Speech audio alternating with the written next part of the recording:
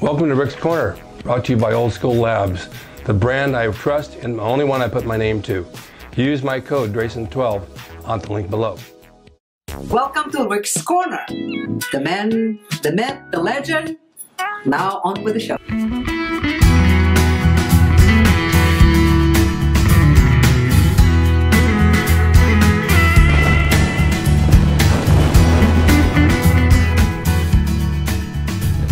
It's easier. Welcome to Rick's Corner. I got Kenny Arroyo on right now. We've met all through emails, right? Yes. And in the gym, and he had talked to me about training and dieting and losing body fat and getting muscle. And over a period of what time would you say that you had this transformation? Well, how long it took to lose weight? That's my question. Yeah. So it took me 6 months. All right, and you started at what weight? I was at 305. Oh, God. Yeah. It's hard to imagine.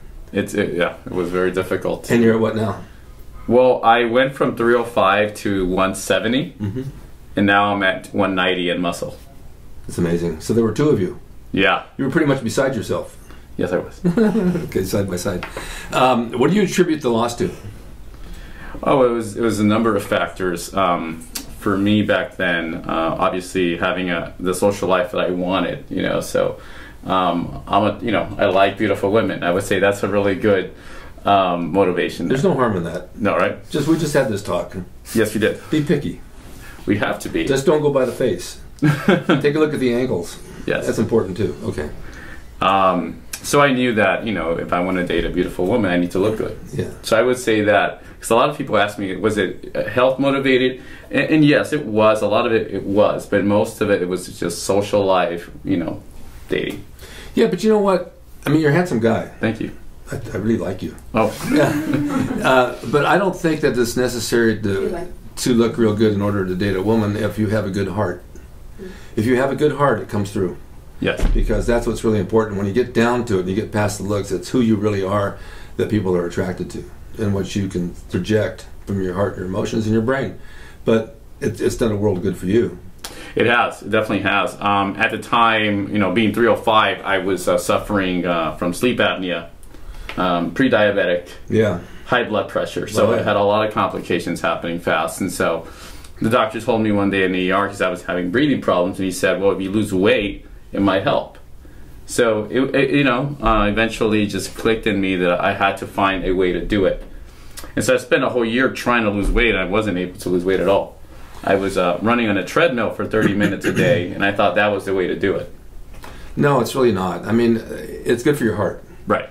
But it's not going to drop body fat. No. I've seen people in the gym all year long running the treadmill every day for I don't know how many years, not one change in their body. They don't look any different. They do the weights, but they do minimal, and they don't even know what they're doing. Right. So, that was me. And was it? Yeah. And then their diet is crap. That was okay. It wasn't until I actually eliminated sugar completely out of my diet. So going back to the old school diet of bodybuilding, the golden era, that's really what worked for me. No, there's no question about it. People say to me, oh, that's old school, Rick. They don't do that anymore. I said, but your body's the same as it was 100 years ago or 100 before. It's still the same function. There's nothing different. They didn't put like new flywheels in or something like that. So I said, whatever the diet worked then with the high protein, low carb will work now. Oh, yeah. Because your body functions the same. And then they said, well, you've got to eat this and eat that. No, you don't have to. You don't have to complicate it. No. I know a guy that just lived on eggs for a month. He ate a dozen a day or maybe more, and he got ripped and looked great. Yes, it works. Back when I started doing the diet, it was actually February 2nd, 2008. I remember it clearly. That's when I started, and I had a whole meal plan for that week. And it started then, and it never stopped. I continued on, but the meal plan was to eat cottage cheese for breakfast sometimes. I would mix it in with egg whites, boiled eggs. So it was just a combination of things, but it was always high protein. I like that idea. Low calories, high protein, some fat, and some complex carb. That's perfect. I mix a little honey with my cottage cheese. Sounds tasty. Yeah, it sweetens it up just a little bit. Most people don't like it. They say it's boring food, but it's got a lot of protein in it. Yeah, a lot of people have asked me that. A lot of people have asked me, how was it that you were able to do this? And my response is always the same. It's like, I had to choose between, okay, am I going to eat what I want and then look like most everybody, or am I going to change my diet and look how I want to look like? Well, what were you eating to keep you that heavy? I was eating a lot of like fried food, a lot of processed food, like, you know, a lot of fried chicken and things like that. Yeah. A lot of sodas. So a lot of like not diet soda. No, regular sodas. That's the worst. Yeah. So. And well, chicken you pull the skin off. Yeah, but I like to eat it. I like to eat it, so I was, you know, eating all of that. I mean, sometimes I would go to KFC and buy a bucket, and I would eat the whole thing. I actually did that about 6 months ago. I got some breasts and legs, and I pulled the skin off and ate it, and it was actually pretty good. Yeah. But there was so much skin that I just not was going to eat that stuff. Oh yeah, yeah. No, I used to eat the bucket of KFC and then have some Heineken with it. Oh boy. Yeah. I mean, it was awful. That's a bad diet. Oh, it was horrible. It's good to spread it out, as you know, through breakfast, mid-morning snack, afternoon high protein, mid-afternoon snack, and then dinner. And then after 7 o'clock at night, I don't eat anything. I have ice water maybe. Okay. Unless I go out to eat, and of course it takes sometimes till 10 till you get served. Yeah. But I think that works pretty well. I've cut out desserts. I don't do that anymore. Unless I'm with somebody I want to share one, but even then I'll just take a few bites. Right.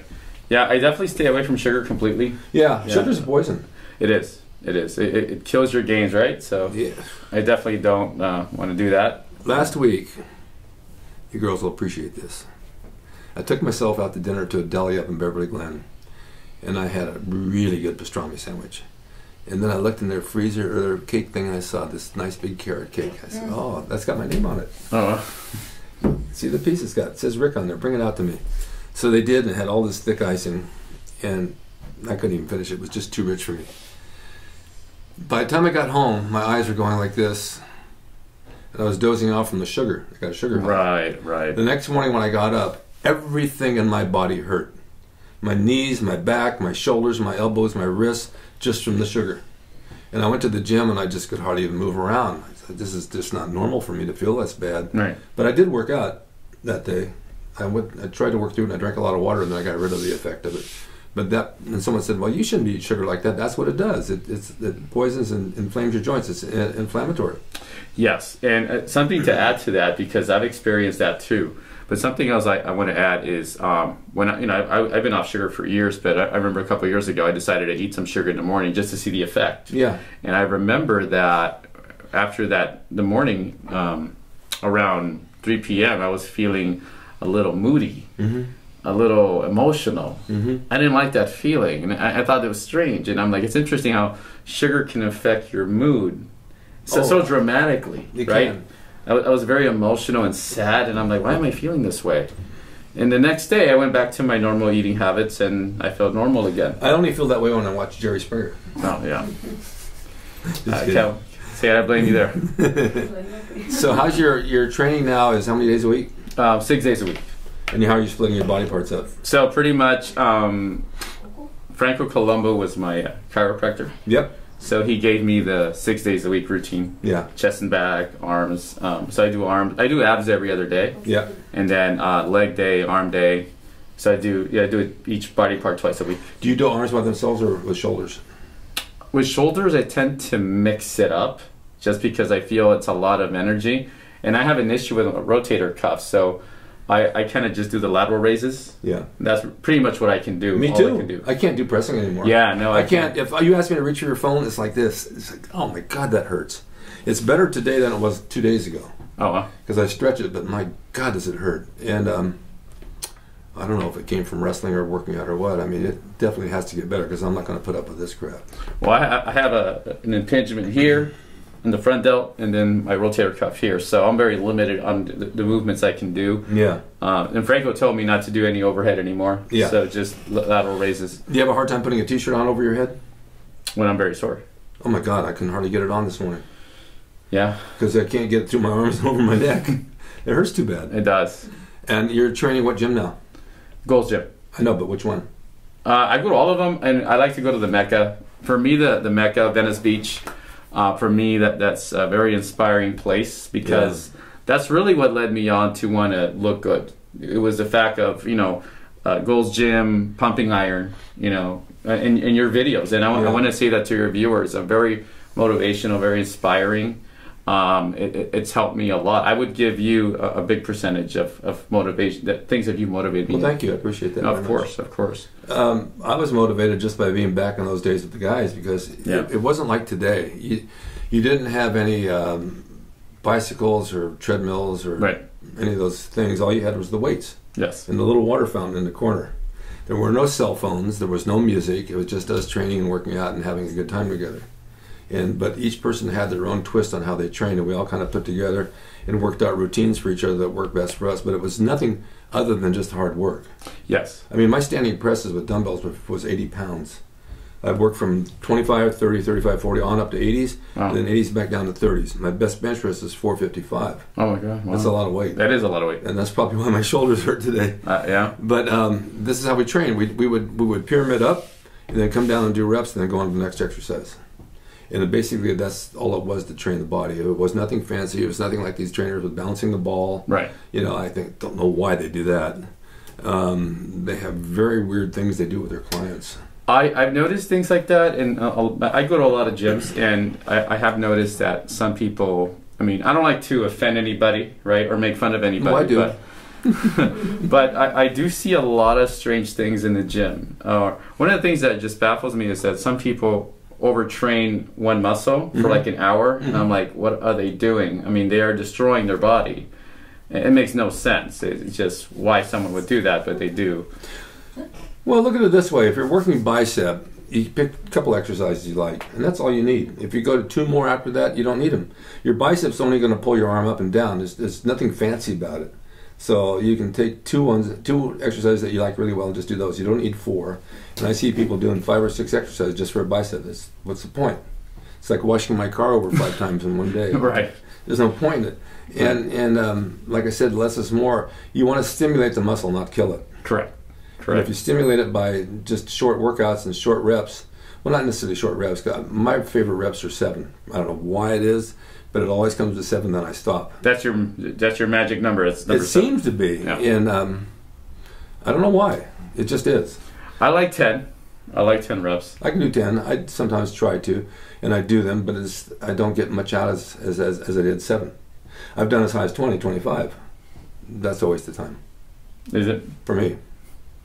You know, people say go light and do high reps. I tried it. I didn't care. I don't like doing that. Something I want to add. I actually wanted to bring them up. My training partners. Bring them up with what? Why really? Bring them up from childhood. Well, bring them up to the video. Absolutely. Come on, girls. I want to talk about having support. Right, having support from friends. In my case. Don't be shy.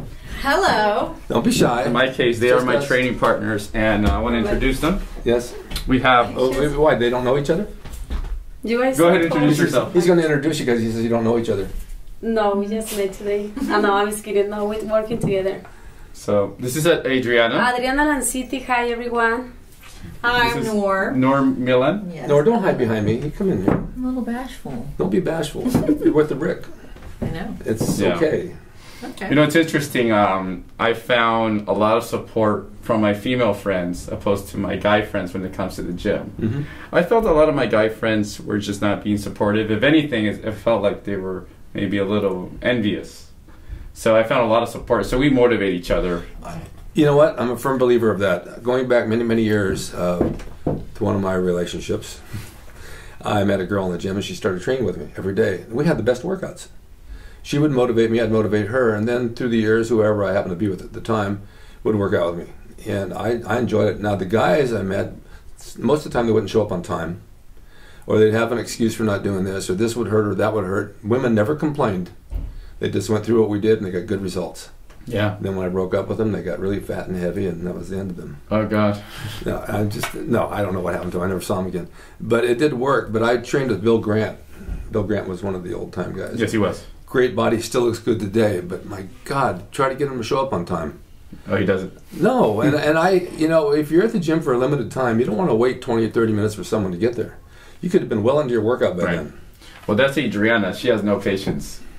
I don't blame you. If you're late, oh God. No, you got to be on time. I was late today because I got caught in a detour down the street there. You're talking bad about me asking that. No, I'm not talking bad about you. I'm saying that actually that's a good thing. That's not a bad thing. It's a good thing. This is me. That's not a bad thing. not. I mean, I text somebody, I expect them to text me back.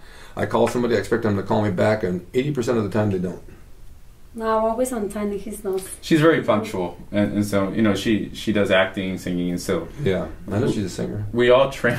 My next combi is coming. No, but I'm so excited. That's great. We motivate each other to look good, obviously, because for self-confidence, but also for your craft, for your career.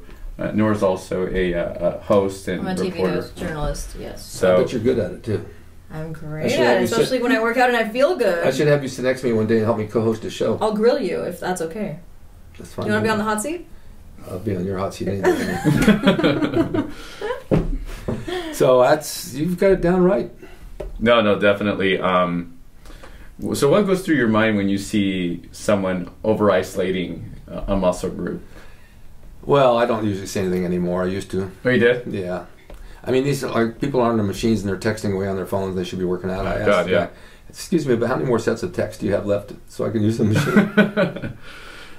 There's a guy in my gym that does that, and he does everything wrong. He just does like 30 sets on triceps, standing and throwing the weight down. It's just But you can't talk to him. He's an idiot. And he doesn't. He's got an attitude. So I don't say anything. It's not my business to say anything. Right. But if they're receptive to me, I'll tell them that they should do it. I went to dinner last night for Thai food over here on Lancashire. Yes. And there were 4 guys sitting there talking about working out and getting big. And they weren't big. They were small little guys. Oh, I take Anavar and I take this. And I said, excuse me, but I'm listening to your conversation because I'm nosy. And Anavar does not work. Really? You don't think so? I said, no, I've taken everything. I showed him my pictures from like these. Yes. Yeah. Oh, my God, Rick, you had it all. I said, well, I took very little. You don't have to take that stuff. You got to watch what you're doing. You got to train hard, and you got to eat right. Basically, you guys are looking for shortcuts. It's not going to happen. Right. It's like it's a misconception that if I just take steroids, you get huge. Not necessarily. You get pimples and they make you fat. Yeah. But you've got to train hard too. And high estrogen levels after the effect, right? Yeah, well, that's part of it. That's part of it. And I would say that I think the kind of people that we're talking about are the ones who fall, I would say, victim in the sense of buying the supplements and believing everything they read on the labels, right? Like you said, they're trying to find a shortcut. Unfortunately, there is no such thing. No. I get my supplements from Old School Labs. That's why their banners up there. But I'm not just pushing them. But their products, their amino acids, and all their pre-workout stuff's like really good. Right. And it doesn't mess with my stomach, and I feel good when I take it. But they know what they're doing. Yes, they do. I've taken that brand, so yeah. They have a pill called Bright. Have you seen that one? I haven't seen that one. Have you girls seen a pill out that increases your mental capacity? Do you remember the movie with Bradley Cooper? Yeah. Okay. It's called... I heard the name of it and I just can't remember. Where he had this brain that he could think beyond. That's right. Breathless? Wait, no. Well, you'll think of it. It's that super pill, right? It makes you... Well, it works. Enhances everything. This works. I mean, when I was with my girlfriend, she was taking them, and she was getting them from a doctor in Beverly Hills and paying a lot of money for them. And I get them from Old School Labs for a whole lot less. Yes. But I notice that when I'm on them, my processing for thinking is really quick. What's the acting ingredient in it? I don't know. Oh. Probably brains. Well, it has to be ginkgo biloba because that helps with memory. That could be in there. But that's good. We take these pre-workout supplements. Yeah, I mean, I did never take them back in the day. I'd just drink coffee or something, but I don't need to get fired up. But sometimes when you feel weak, it's good that you take this. So I drink coffee. This is my energy. Yeah, but I don't like that tingly energy. I want it to be natural. I don't want to feel like I'm drugged up to do something. Yes, I drink one time and I feel so weird. I cannot start workout. It's weird. Yeah. So that's why I got coffee, like natural. The coffee's okay. Yeah. You know what's interesting about her though is that even if she's complaining about low energy, she always overtrains all the time. So I kind of stop her. I'm like, just cut back a little bit. You don't have to overtrain. Try it for a while. I see people 3-4 hours in the gym. I'm like, for what? No. And, I'm there 45 minutes. He told me that, and I'm like, yeah, I see more result now than before. Like work it like 3 hours. Yeah, 45 minutes tops. Correct. See, 45 minutes. Well, I learned from Rick. Okay, I learned from Rick. So I'm just letting you know this, what works. Yeah, that and diet. I mean, I just came from lunch. I had smoked salmon and cottage cheese. Oh wow, sounds delicious. Yeah, it is, but the waitress gets in my butt for eating it. She says, you can't be eating that salmon all the time. It's full of sodium. Well, let me ask you this. Is she in shape? No. Okay, I thought so.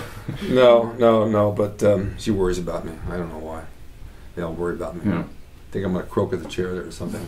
Well, one thing I want to give credit to both of them is that they'll bug me and go, oh, let's go to the gym. You know, so I like that because I'm naturally like that, but it's nice to have that, you know, support, you know. So Nora tends to be all about the gym. She's like obsessed with it. I love it. And I do it not just to look good, but to feel good. Yeah, but do you love me? Of course I love you. That's all that matters. Of course. Who doesn't love you? I don't know.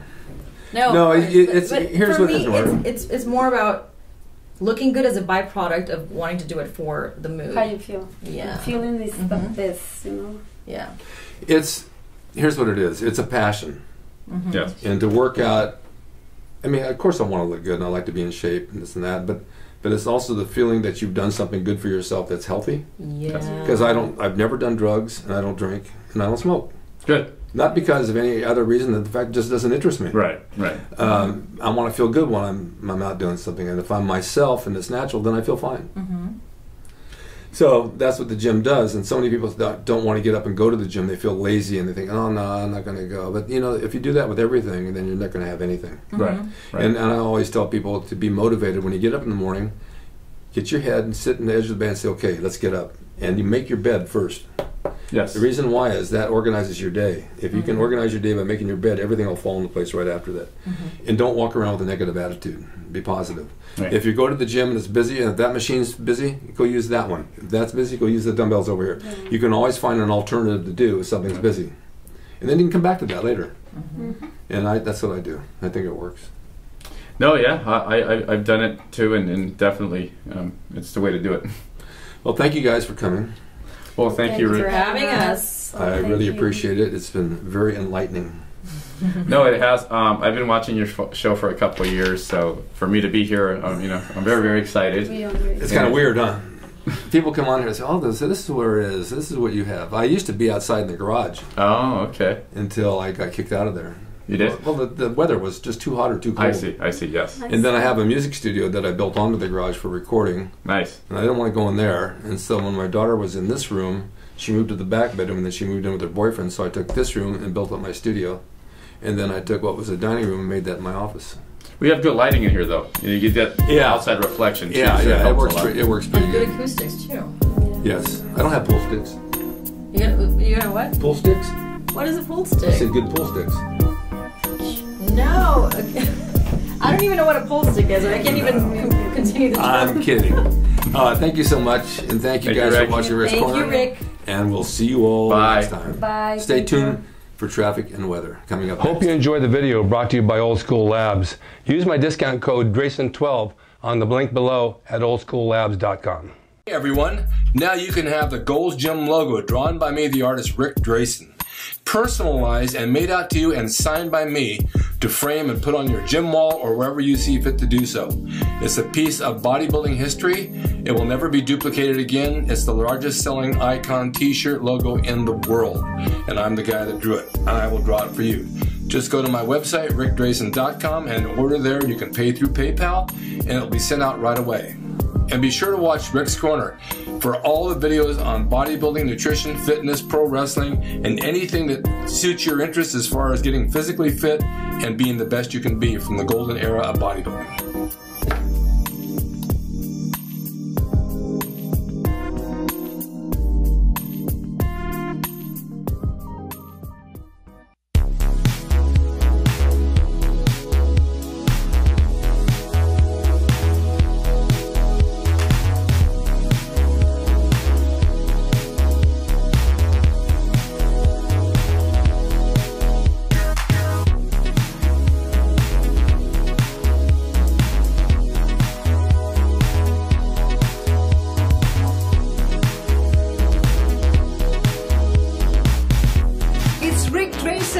He's the equalizer, baby. See you next time.